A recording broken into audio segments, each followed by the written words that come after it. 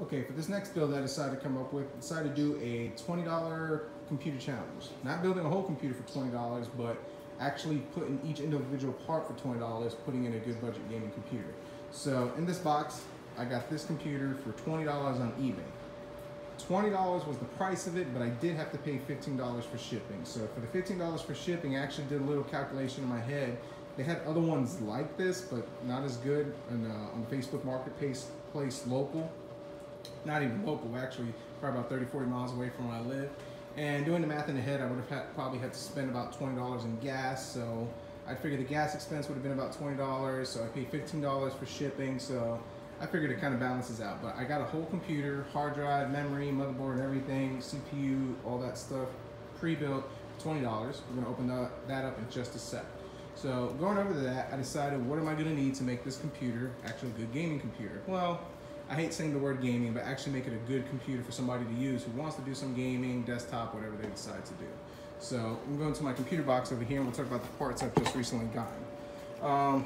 Got a keyboard that I use to test these computers out. My Windows, copies of Windows on here, just whatever different versions. My $20 Wi-Fi USB card. This is my personal one. It's actually will not be going with this computer when I do decide to sell it, but I use this to test my computers out when I'm doing work in my garage. I also use it for my theater PC that's inside our bedroom. So still $20, so it kind of keeps in the theme of that, but just not going with it. So we'll put that right over here. Solid state hard drive. Professional solid state hard drive. I forget the brand who it is. I think it's Professional. Got this on eBay, 120 gigs. Let's see if I get that in there. Got the reads and the write speeds, which, you know what, for a solid state hard drive for a budget computer, I paid, I think, what did I pay? It's like $18 free shipping. So get this out of the glare. There we go. Paid $18 free shipping, so that worked out good. Once again, eBay, so let's put that back up there. So now for the video card, I actually came up with two options over here. This video card over here, I paid $10 for it. Yes, I paid $10 on it. Got it on the Facebook Marketplace. XFX, I believe it's an R7 270X. What is it? Get that in there. R9 270X, 2 gigs of DDR5. So actually, it's a pretty decent video card for $10. Couldn't complain. The only thing is, it's missing the fans. So video card does work. I just got to come up with a fan solution, but I actually have another idea for that one, and it's actually going to be a separate build on how to, not a separate build, but it's going to be a separate video on what you can do when you find actually a good deal with a defective fan or defective or missing heat sink for a low price for video cards. So we can do a separate video on that one, but I'm either going to use this one for this build, just pop this over here, or this one. This one I got on eBay. This over here. XFX. This is a R9 3. Focus. There we go. R9 380, 4 gigs DDR5. Got this on eBay. Paid $20 for this one, so it still comes in the bill. Got this for $20 with free shipping. Not too bad. So this is actually a pretty good video card, and I'm gonna use that for this build, if not the other one. I haven't decided yet. More likely I'll use this one, but I'm gonna do a separate video on these two video cards to kind of give you a tutorial and advice on what you can do with these video cards. This one has a little story to it, and I'll talk about that in a separate video, but the video cards are not the focus of today's video or today's build. Video card, $20, solid state hard drive, $20, computer, $20, so it's 2, 4, 6. And anything else I need to add to it? Oh yes, I have some memory, which is to upgrade to this that I got online. Extra 4 gigs of RAM. I paid $10 for that, DDR3, which this comes with 4 gig, and we'll talk about the specs in a sec, so I'll upgrade it. So 20, 40, 60, 70, and to finish it up, once again, good old eBay. Found that, which you could get these at Best Buy. They're about $35, $40. I got this one, brand new, on eBay for $20. They bought it brand new. They actually still have the receipt where they bought it like maybe 3 weeks prior to me purchasing it. I mean, still sealed and everything. Yeah, I won't give anybody's information over there, but this thing is, as you can see, brand new. So I paid $20 for this power supply, which I've used this in other builds, and it's actually a really good power supply. It's performed quite well, so that's everything. So for $90, I just have a complete computer that I build. And we're gonna talk about the specs in that one in just a second. We're gonna do an unboxing on that one. So I'm gonna go ahead and pause this video, and when we come back, we'll start opening that up. I just gotta get this junk out of the way so focus on that. Junk, focus. All right, magic of video editing. So got this on eBay. I was looking on eBay trying to buy a complete computer. I found one on Facebook Marketplace, which is actually the same model and same everything, but the guy didn't have the CPU. He wanted $20, didn't have the CPU, didn't have the memory, didn't have the hard drive, but he had the motherboard, the case, and the power supply, and okay, I got you. $20, not too bad, but then looking on eBay, I found this one for $20 and it has everything, CPU, everything. So all I need to do is just kind of pip it up a little bit to kind of make the specs better. So let me open this up, try to do this the one-handed big unboxing. All right. Right away, kudos to the seller for this great packing foam. I mean, I've never bought a computer online before, but I love the packing foam, so awesome. There we go, flies pretty good. Power supply cable, nice. The seller on Facebook that's selling the same computer didn't actually offer me a power cable, so I had to pay $10 extra for that. So sides are packed in. This side's packed in. So all right, not too bad. So I like the way it's packed, and that's pretty good. So what I'm gonna do is I'm gonna pause this for a sec so I can get this out, because if I try to do this one-handed, I'm gonna drop it, and that would be the end of this video because this thing would be total. So be right back.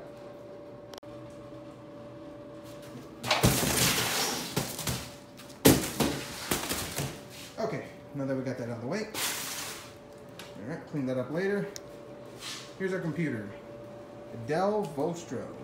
The model, which escapes me. Let's go to the back and see if we can get the model over here. Well, whatever the model is, it's a Dell Vostro. And i5 quad core. Complete case, all right. Like that, the card readers in the front.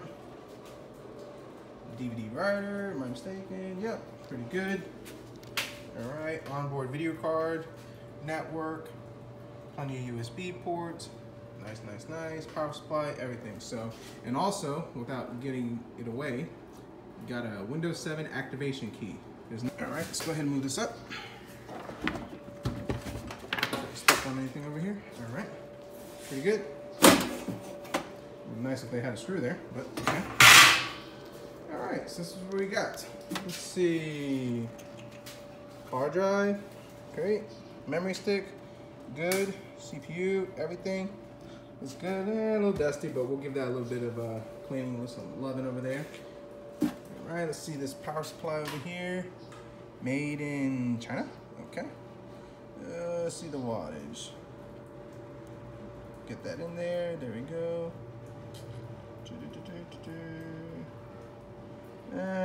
300 watt max.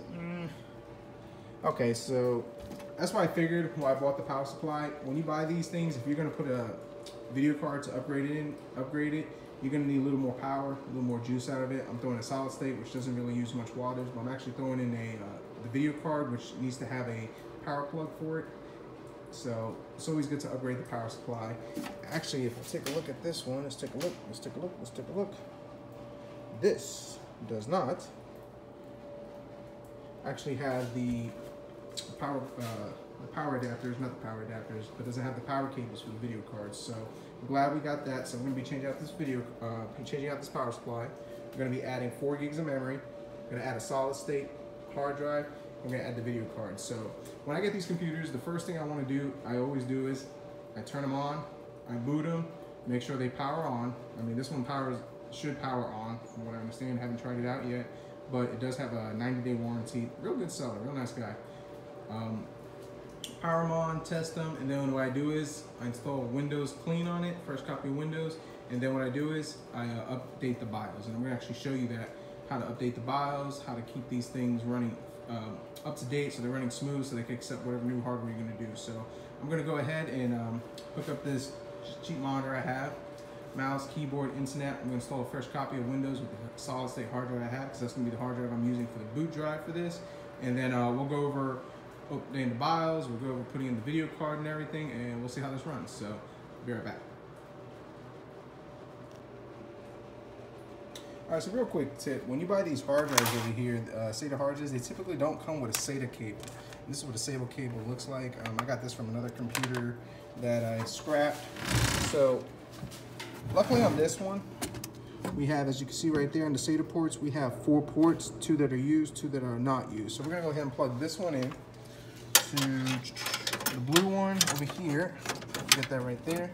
Blue one cable is the hard drive, and that's what they have as the primary. So I'm gonna unplug this, because I want the primary to be my SATA. And then I'm just gonna choose one of these, sorry for the bad camera angle. Just go ahead and plug in one of these, the SATA cable into one of these ports. I'm gonna plug it into this hard drive over here. I know for a fact this hard drive has no Windows or anything. That was actually put in the listing that Windows is not installed or anything, which is fine.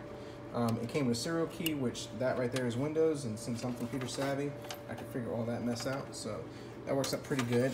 I'm gonna go ahead and route this cable, see if I can get you a good angle right over here. All right, hold on one second, put you on pause. There we go. All right, so SATA hard drives, this is real tough to do this one-handed, FYI. SATA hard drives, I mean, they weigh nothing. I mean, it's just a board in there, so, I mean, I'm not saying throw this thing around, but all I'm gonna do is I'm gonna pop this right in here, plug it in, so we can get that in there.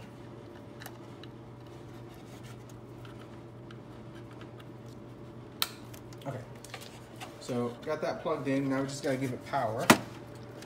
So for the power, I know this camera angle is horrible. I know. So I'm gonna take this power cable right over here, and I'm not gonna be able to do this one-handed, but I'm just plug it into the SATA one, and that'll be my boot hard drive. So then when we start it up, boot over here, install Windows in here, and then like games, program, software will go into the mechanical hard drive. I believe this one is a 500 gig hard drive, which should be more than enough for a budget computer that somebody's trying to get into.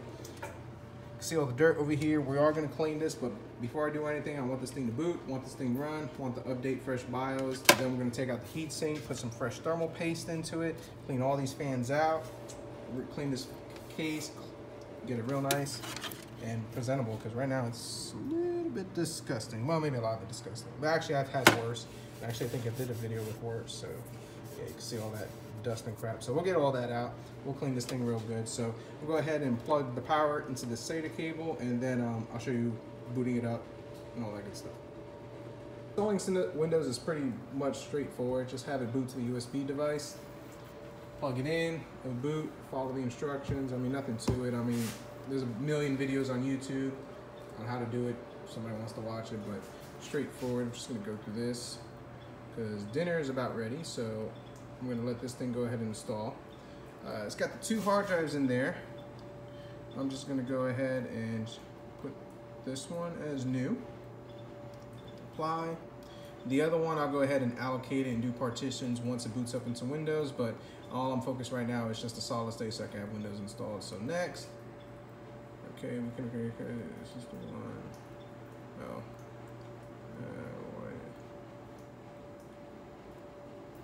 Why can't it be installed? Let's see. Wait, hold on. There we go. Let's go ahead and delete that. There we go.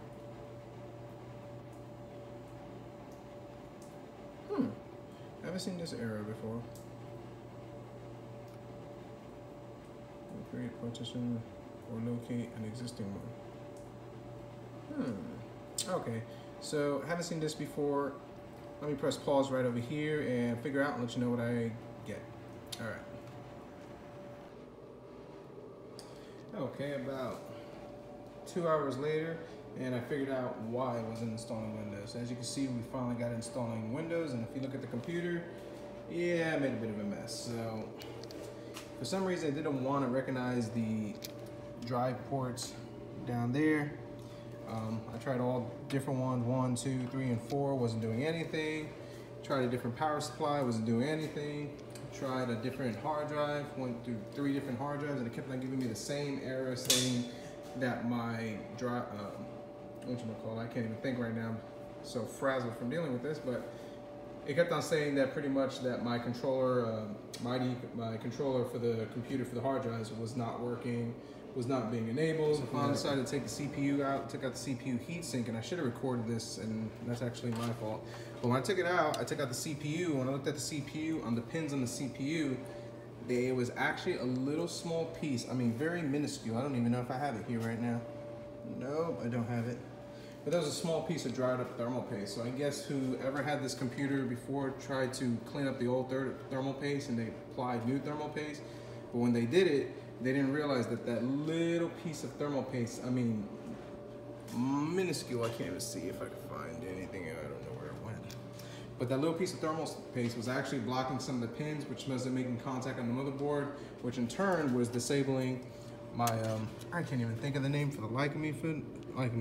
It was pretty much disabling my controller for the hard drive. So that's what it was, a little piece of thermal paste. So I saw it in there, kind of was like being hopeful, Hail Mary, took my compressed air, blew it out. After I blew it out, cleaned up the CPU, just wiped it off, put fresh thermal paste in there, turned it on, and behold, it is now installing Windows. So I'm actually kind of relieved. Motherboard's good, CPU's good, memory's good, all my hard drives are good, SATA's working.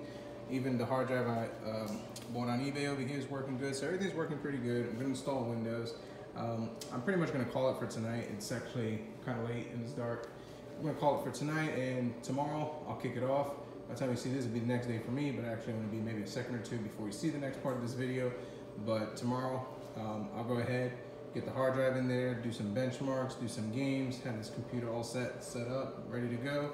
And then that will conclude this build. So far from a $20 build, $20 parts build, it's going pretty good. So we'll conclude tomorrow and we'll get the final results, but so far we're right on track. So be right back. I came up with this challenge and I was just going to spend $20 for each part that was needed. So paid $20 for the computer, but I had to pay $15 for shipping. It's okay, because if I would have went to anywhere on the Facebook Marketplace, it was going to probably cost me $15, $20 in gas to get there, because there's nothing local in my area that was actually even worth my time. And everybody that was selling something, they're selling it way overpriced, and it's the value they think it's worth, but not actually what it is worth. So that's another video for another time. We'll talk about that later. So I paid $20 for that, $15 for the gas. I'm going to put that into my budget bill. So I'm at $35. The power supply with shipping and everything, that was $20 as well, maybe a little less. So we're just rounding up, so we're at $55. Solid state hard drive, $75. And the video card, paid $10 for that, so $85. Oh, and the memory I got, I had to pay, because I just bought it local because I was in the bind. I paid $10 for 4 gigs of DDR3, probably a little too much, so $95, probably take away a couple of dollars here and there, so $90 for this build. That's my rough estimate, $90. I paid $90 for all the parts in here, and not too bad. 120 gig solid state hard drive, helps boost up the speed. 550 watt 80 bronze power supply, which allows me to put in a bigger, beefier video card, gives it more power options, and R9 270X, 2 gigs DDR5. I did have an issue with the fan not working. Well, it didn't come with a fan, so I got it from an R9 380, made it work, adapted, worked good. Doing this build, I initially had an R9 380 that I bought on eBay, also paid $20 for it, but I don't know what's up with that. Gonna have to work with that. That might be a video for another time. So $90, complete build, ready to go, happy with it. So to keep moving forward, I mean, if you wanted to, you could probably get a mouse and keyboard somewhere for about $10, $20, but we're not including that in the build. So $90 for a complete computer build. So what we're gonna do is we're gonna show some games and some benchmarks. First thing we're gonna do is load up Heaven Benchmark. That's the software I like to use just to kind of put a little stress test on the video card and CPU. I'm gonna run basic settings. This monitor does not support 1080p, so I can't give true 1080p performance on it, but I can at least give you an idea of what it will run on a 720p monitor. This is my bench test monitor. I don't use this for anything else besides just testing computers and building them.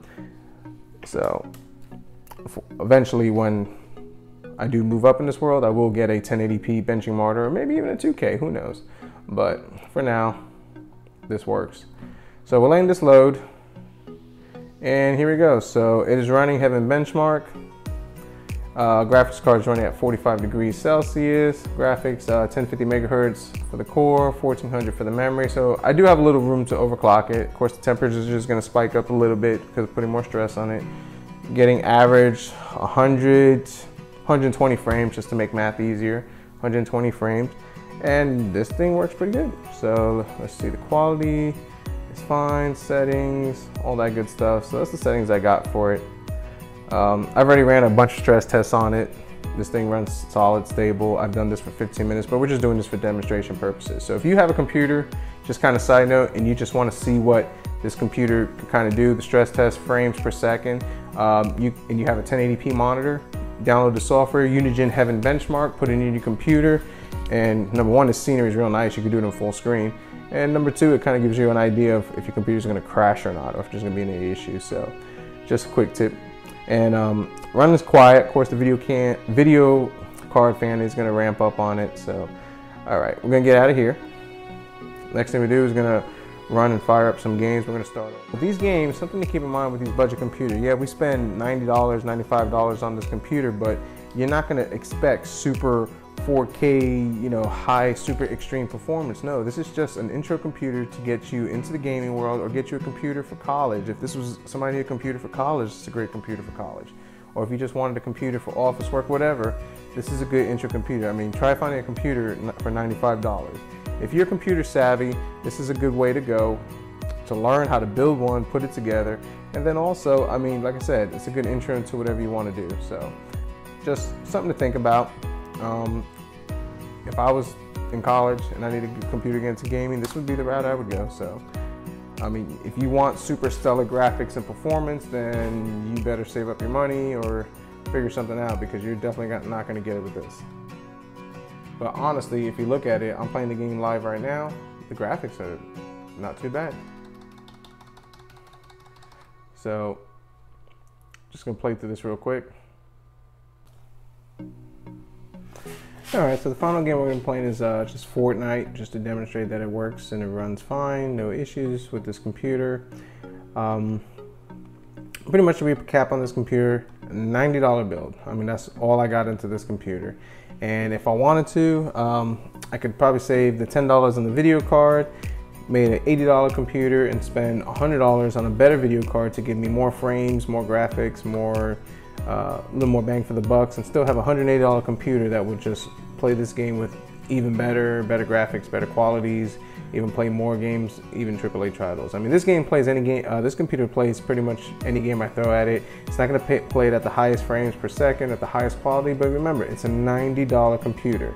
This is your intro and your entry into the gaming PC world, or just if you want an office computer. If we wanted to, $100, get a better video card, probably an RX 470, a 570. They're going cheap now, they can get them used. What else can you add to this? We can upgrade it to an i7, spend $40 on an i7 if we wanted to, so max out on the i7. 470, so $40 for an i7 on eBay, $100 locally for about RX 570. I've seen them go for $100, so $140. Let's take away $10 for that, so $80, so $220. You can have an i7 with an RX 570 video card, which will play these games even better, even smoother with no issues. But I'm playing this game fine. I mean, this is great. If I wanted to use this as a media computer, this will work perfectly. If I wanted to, I don't know, like I said, broke college kid, just somebody who just wants to experiment, dabble in the computer world, even better. This is a great computer in the simple fact that, I mean, if you want to learn how to build a computer, what better way than buy these pre-built ones and mod them? Get comfortable with it. I mean, if you mess it up, you don't lose a ton of money. I mean, $90 is still $90, but it's a great intro and a great start just to kind of get a feel for what you want to do. So that's pretty much it. We did meet our challenge. We met our goal. We made a computer, built a computer for $90, which the goal was to build each part for $20 or less. And I will say I succeeded with the video card being $10 for a video card. Thanks for watching. Continue to like and subscribe to my channel, help it grow. And I'll catch you in the next one.